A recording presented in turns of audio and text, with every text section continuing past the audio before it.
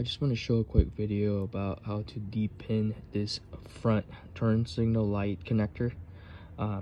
So when you see it, it's gonna have the wires connected to it. Let's see, like this, right? So these wires are gonna be connected here one by one, like this inside.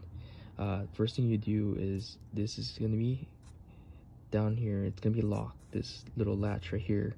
So what you do is you pry this open, these two, it will lift the latch up like that. That's the first thing you need to do.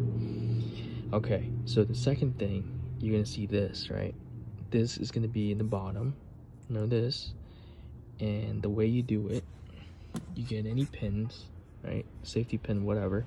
So, and then you're gonna put it right here, this bottom part, not this part right here on top, but this bottom part, and it's going to be separated by that wire. You're going to see like a little metal in between, but you're going to go right there in the bottom.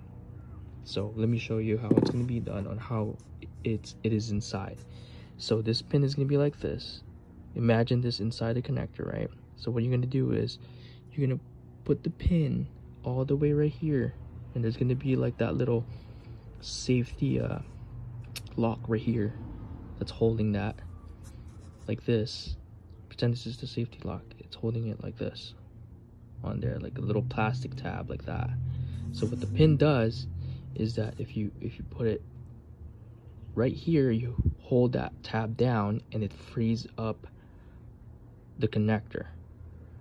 Again, you push it like this, right? It's gonna look like this inside, right? This is the metal divider I'm telling you about, the connector. You're gonna see this line in between.